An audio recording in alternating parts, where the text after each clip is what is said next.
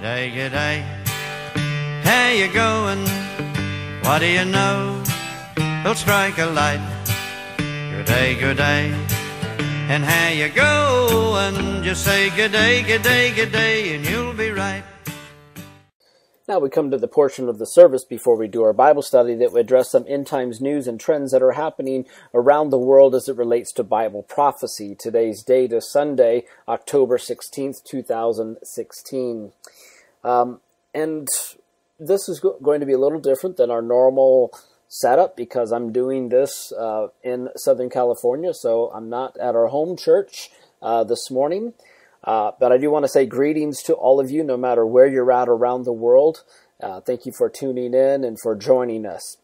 The hardest part about doing some of these updates, not only is because you're bombarded with hundreds of different news items and emails, but also getting to a place where you're not distracted or with things on the plate because you got so much on what you have to do and get things done and you're super busy. Or the other part of it is because you're bombarded by disruptions and interruptions and interference from people or noise or time circumstances. And so doing these things can be very difficult in trying to pull off. So whether it's a midweek update or even just doing it remotely like this, trying to find a time and a space to be able to get this done. Anyways, the news events is overwhelming. The more you're looking at what's happening around the world in the Middle East and what's going on with this confrontation with the U.S. and Russia, and even how the U.S. is talking about doing kind of a cyber warfare with them. I mean, why would you even announce what you're going to do to a country? And again, that's just stupid. But again, it's all part of the game. It's all part of probably a bluff that may happen. We don't know exactly what the U.S. have planned or Russia, but we do see tensions that are rising between these two countries. Even how Russia had said that if the U.S. is attacking some places in Syria, that they're going to bomb our planes, the U.S. planes. And so tensions are going to continue to rise in Syria and all throughout the Middle East. On another issue, but still dealing with Russia, how they completed delivery of S-300 air missiles to Iran, according to Reuters on Thursday, this report that came out. So Russia's agreement to provide Iran with S-300 had sparked concern for Israel. Moscow canceled the contract of these missiles under the 2010 situation that was because of the pressure from the West. And then just recently, since April, they decided to ramp the program. According to Vladimir Putin, lifted the self-imposed ban in April of 2016, following an interim agreement that paved the way for last year's full nuclear deal.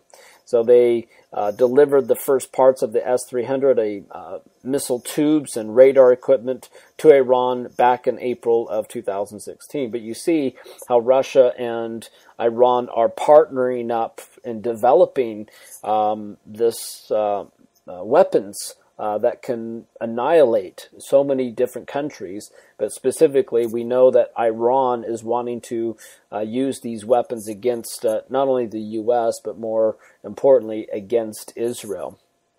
Speaking of weapons, Hezbollah and ISIS have weaponized drones, according to Brett Bart on Thursday.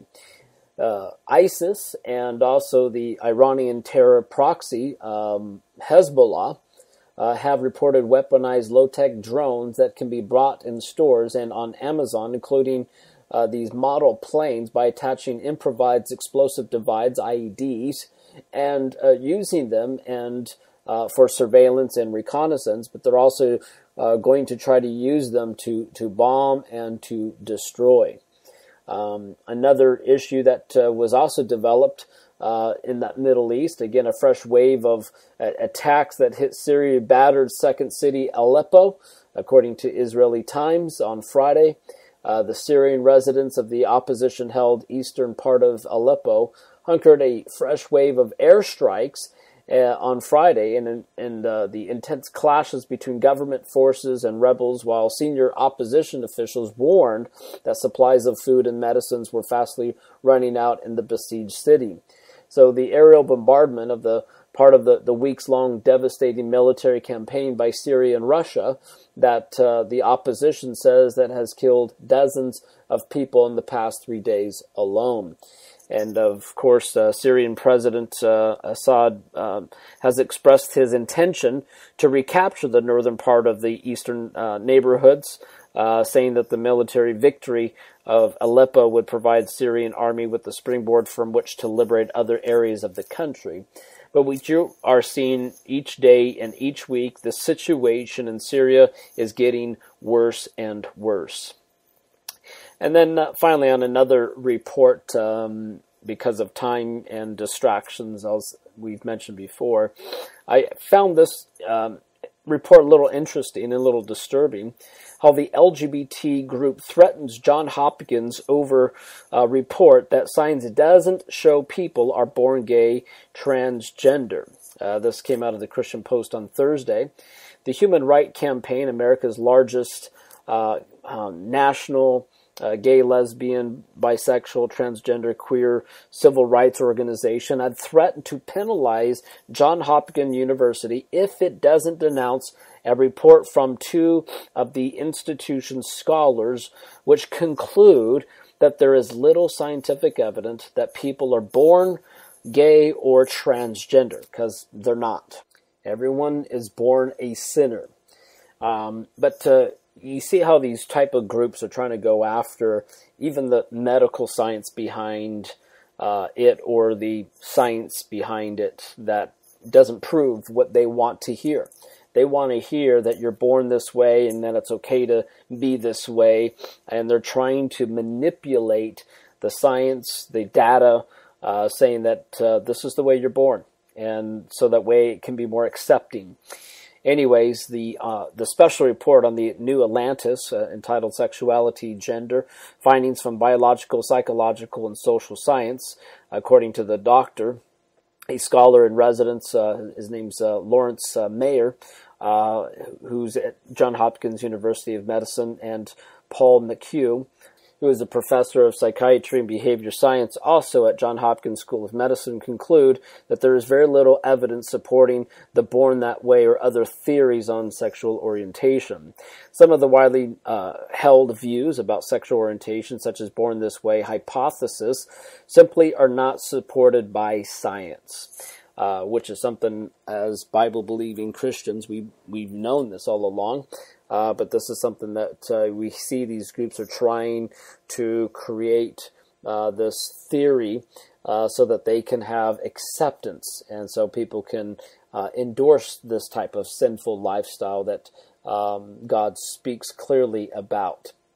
Anyways, we need to, like we say each time when we talk about these type of reports, and even the attacks of Christians and the moral values and the elections coming up and all these other things, and this is probably my cry to each and every Christian out there, is that we need to be praying. Not only do we need to be in the Word and studying God's Word for ourselves, but also we need to be witnessing and telling people the truth about Jesus, telling people about the gospel, the good news. But we need to be men and women of prayer. We need to be praying for these type of people, that their eyes would be open, that they would turn from darkness to light, from the power of Satan to God, that they may receive the forgiveness of sins, as the Bible says in Acts 26:18. And again, there's so many things going on right now. This is all that I've got time for to report on. There's hundreds of other items out there that I'm sure everyone looks at, different news reports. But these are some things that grabbed my attention in the last 24 hours. I'm hoping to do more of these type of reports, even if it's short and we just bring a couple items up. But again, it all boils down to timing. And so thank you so much for joining us, and may the Lord radically and outrageously bless you. Until next time, God bless.